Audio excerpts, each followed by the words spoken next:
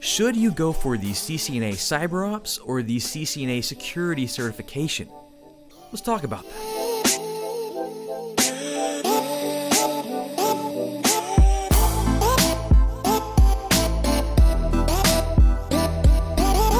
What's going on, guys? Welcome back to Network Chuck. Welcome to another Monday. Today we're going to start off this week right. We're going to start it off with just a ton of energy and motivation. I'm excited for the week. I want to start falling in love with Mondays. I'm hoping you will start to fall in love with Mondays. Today we're going to answer the question of what is the CCNA Cyberops? What is CCNA Security? Why are there two different certs that seem to kind of talk about the same things? Security.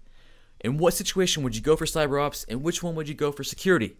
We're going to explore those options. This is actually a question I got from someone on the video last week who commented. Let's check it out. It was from Fernando. Great video. He wants to know the difference between CCNA Security and CCNA Cyber. He meant Ops, not Cybersecurity. We're going to answer that. Before we jump into it, let's get a little bit of motivation going here. This week's episode on This Is IT is up and running. We had another part to the Stewart interview from DevNet, and he talked about something really cool with extreme ownership. If you're familiar with that Jocko Willett guy, I forget how you say his last name, but he has this book called Extreme Ownership. And basically it's all about taking ownership of your life, everything in your life. Stop making excuses as to why things aren't happening for you. You might be like, oh, well, I can't get my CCNA because I don't have the time, or my job is too crazy, or I'm too tired at the end of the day. No. Stop making excuses. Start taking ownership. Own your life. Own your IT career. And that's what Stewart talks about. He's adopted this lifestyle, this mindset to everything he's done. And now he's working at Cisco and Cisco DevNet. He's presenting at Cisco Live. This guy's insane. So here's a clip. Check it out. And Jocko, if you guys don't know who Jocko is, I'll put a link up here, throw it on the screen, or David will. David's going to be editing this. He's this guy who talks about ownership and discipline and just owning your life and your environment. How do you apply that to being a network engineer? How do you apply that to automation? And how do you apply it to your own life and your own learning? That's a lot of questions, so go. No, yeah, I think, so yeah, I read through that and I thought, you know what, he's right. And I've always been fairly disciplined. Especially when it comes to learning something. I'm able to, carve out that time whenever that is, whether I have to get up early in the morning or whether I have to stay up at night, training for or studying for my CCNA and things is, I would do 2 or 3 hours reading at night. I would have audio on in the car. I had, it was Scott Morris did the CCIE audio. And that might seem a little bit of a jump for a CCNA sort of, engineering things, but... To see the rest of the interview, click the link below. And don't forget to subscribe to This Is IT. We got tons of cool stuff coming.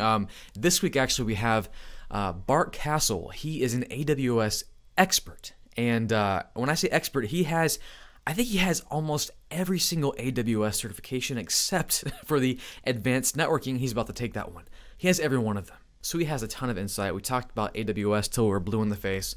So that's coming up this week. We also interviewed Anthony Sequeira, and we'll be interviewing Jason Gooley, the godfather of network programmability, on Friday, which will be coming up in a few weeks for you to see. So it's just a ton of stuff coming out. It's so exciting. And let us know what you think. Comment below, comment on This Is IT. Don't forget to subscribe. We got it on Spotify and iTunes. Sorry, I'm a little hyped up. I'm trying to get stoked for Monday. Anyways, let's talk about some news. What's going on in networking? What's going on in Cisco and everything else? I think the big thing right now, and since we're talking about security and cybersecurity, the RSA conference was last week or the week before, I forget, and some new things have come out, specifically Google. Google is owned by their parent company called Alphabet, which it just sounds scary because I think Alphabet pretty much owns the world, owns everything, and they have another company called Chronicle. I was actually just reading an article about it just now, but it's this new tool for analyzing network telemetry and alerts and events. Basically, it stores unlimited data. So everything happening in your network, so from every little syslog from your router or switch, is sent to Chronicle, and that's also including firewall information. So your Palo Altos and your ASAs, all that data, all that telemetry. If you go to it and you enable all the logs for days, it crashes your stuff. But you can send all that stuff to this new product they have called Backlog. I think it's called Backlog. What was it called? Backstory. It's called Backstory. You can store unlimited data, unlimited logs. And it's supposed to be this huge AI-driven, machine learning-driven thing to spit out the information you care about to help you identify security breaches and things going on in your network. Now, yeah, a lot of the vendors out there already have stuff like this. Cisco has stuff like this. They have their StealthWatch product, which will look at all this data. Palo Alto has some stuff. But Google coming to the arena here to do something like that. I mean, Google's kind of good at indexing. It's good at search. It's good at analyzing what you want. I mean, they know what you want to search for even before you start typing it in. So, I mean, Google knows all. I mean, you probably started watching this video because Google told you to. So, I mean, they're calling the shots already. So they might as well help us out with our network security. Just makes sense. And another one I'm reading about, it's the NSA. Ever heard of these guys? They came out with a tool, and they're actually releasing their tool they use to reverse engineer malware. And it's a tool called Ghidra, I think I'm saying that. It's like Ghidra. They're releasing it as an open source project, so all you security gurus can use this tool to reverse engineer malware, figure out how it ticks, and make sure we stop all malware in the future. Not all malware, that's impossible, but we can start to understand the evilness of it, the dirt, the nastiness of it. So both of those tools released at the RSA, which are I think the two biggest ones they announced. Let me know if you actually went to RSA or you were following RSA and there's some new things coming out and you thought it was awesome. Let me know below. Keep me informed. I want to know. But I think it's cool because the certification we're about to talk about, the cybersecurity certification, the CCNA Cyberops is what it's called. That's something you would probably end up using as a security operations analyst, working in a security operations center, the SOC or the SOC. Now let's get down to business. The CCNA security versus the CCNA Cyberops certification. What's the big difference? Now I looked at the exam topics and for the most part they're pretty similar. Now the first big thing is the requirements before each exam. If you want to go for the CCNA security, the requirements, just like any other CCNA track, you need the CCENT, the CCENT, the Cisco Certified Entry-Level Network Technician, blah, big words, or a long phrase. You need that to get your all the base networking knowledge you'll need to succeed in those very specific certs, so like collaboration, security, data center. But the CyberOps is different, and it's so weird. You don't need the CCENT for this. There actually are no requirements to start going down the CyberOps path. It's 2 exams. It's required that you take those 2 exams, and then you're good. No prereqs required to start that journey. Okay, that's strange by itself.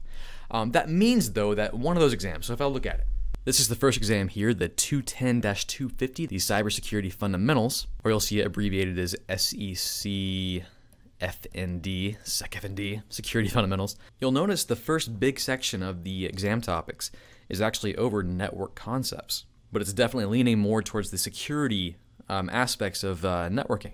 And then it jumps into security concepts.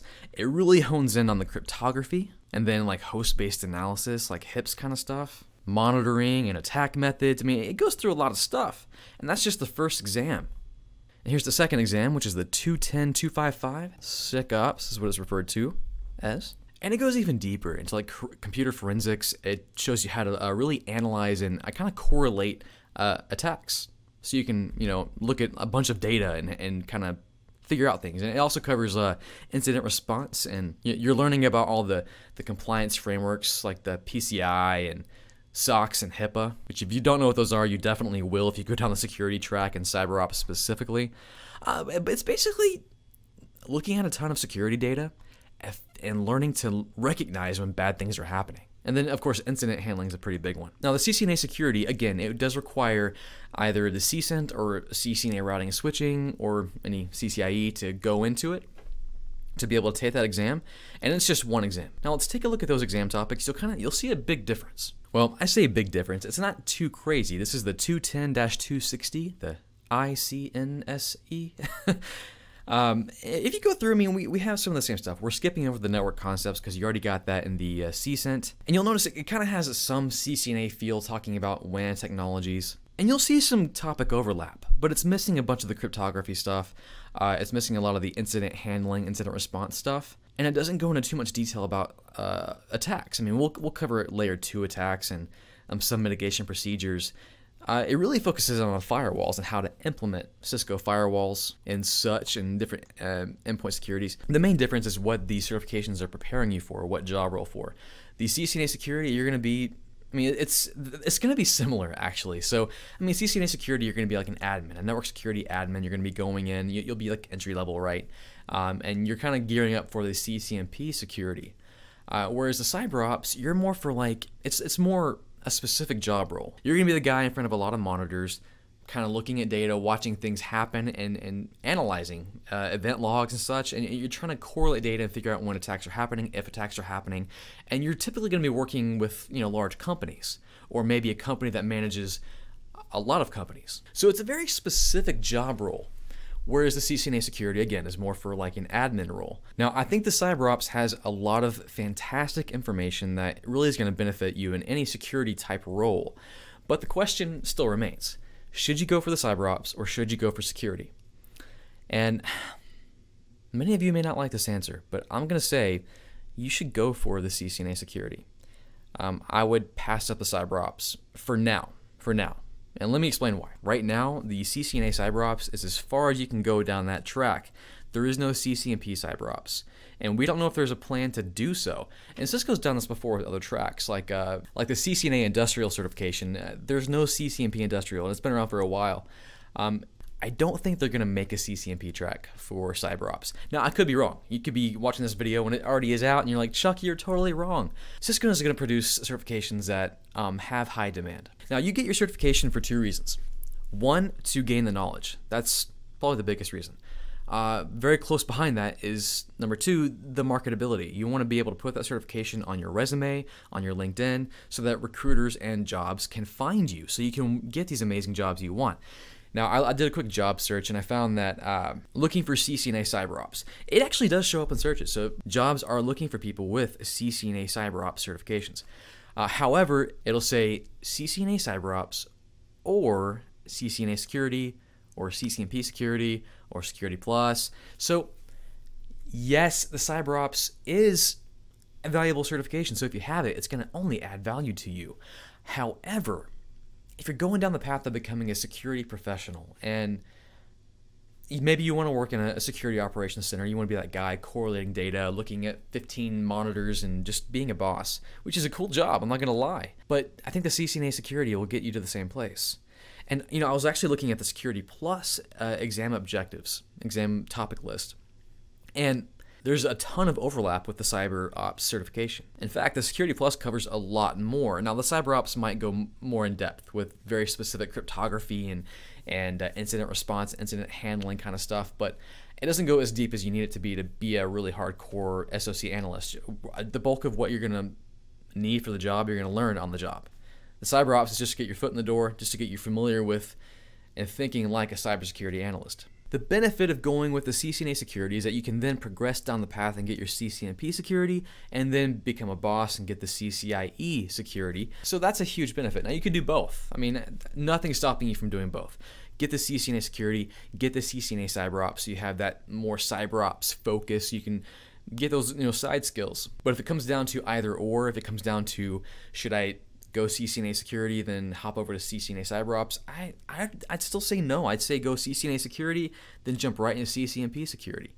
I also don't like the fact that there's no prerequisites before jumping into CCNA Cyberops. I think, and you probably heard me say this before, I think everyone should get CCNA routing and switching before going to any other track. That's how it used to be. Cisco used to have it required that you get the CCNA routing and switching, and then you can go to another track. So for me, I was still, under that regime. So when I wanted my CCNA voice, I had to get my routing and switching, and then I could go to CCNA voice. That's not the case anymore. All you need is a CCENT to specialize into something else. But I think you should go about the old way. You need that CCNA routing switching. Every job you're going to have network related is going to use those core routing concepts. You're going to need those things. So just go for it. It may be the case that Cyberops really, really takes off and that it's such a huge demand in the industry that it's like a required certification to go down that path. That could be the case. But right now, doing job searches, it's an either or scenario. People don't care if you have the security or the CCNA security or the CCNA Cyberops. You're going to be really well off going with either or. I think you're going to be better off going with CCNA security just because more jobs know about the CCNA security. They may not even know, like recruiters and CIOs and directors, people who will hire you may not even know what the Cyberops certification covers and what that equips you to do. So the CCNA security, tried and true, it's been around for a while. It's going to show up in job searches. You'll show up in job searches when you put that on your resume. And that's just my take on it. That's what I see in the industry. That's how I've searched for jobs and applied for jobs and gotten jobs, is just looking at that kind of data. If you know different, please let me know. Give us your insight. Did you get the Cyberops certification, and how did that affect your current job role, or how did it affect you finding a job? What type of job do you have right now? Any SOC people out there, any security operations center guys? Let me know what the experience is like. Let us know. Add some value to this. It's an interesting field. It's sort of new a little bit. And people have been doing stuff like this for a very long time, but to have a certification focused on just that one job role is interesting. Well, anyways, I guess the theme of today was kind of security and cybersecurity and cyber ops. Let me know what you think. And if you're thinking about going for either one of those certifications, I'll list some training resources below to get you started. It's an exciting field. I mean, security is in high demand. Everybody knows that. And you will not be without a job. And that's about it, guys. Today's Monday. Well, it might be Tuesday for some of you because I posted this video late. I'll try to get this video out earlier each week, but let's tackle this week. Let's own this week. What are your certification study goals this week? What are your goals in your job? What are you going to accomplish? How are you going to advance your career this week? Let me know below. There's power in just stating your goals or putting them out there. That way people see it. You're kind of held accountable. I'll see them. I'll comment on them. And just putting it out there makes it more real for you. Makes you feel just a little bit more obligated to accomplish that goal. For me, I'm studying Azure more this week. I really want to get into more Python this week. And I'm getting prepped for my talk with Jason Gooley this week. We're going to be talking all kinds of stuff with SD-WAN, and we're going to talk some network programmability because I don't know if you know this, but Jason Gooley, he works for Cisco, but he's referred to as the godfather of network programmability. He even has a cool sticker on it. But anyways, that's about it, guys. If you haven't already, subscribe for more of this kind of stuff if you like this. And that's about it. I'll catch you guys, well, for sure next week, and maybe I'll post a video this week sometime. Who knows? Just stick around. I'll catch you guys later.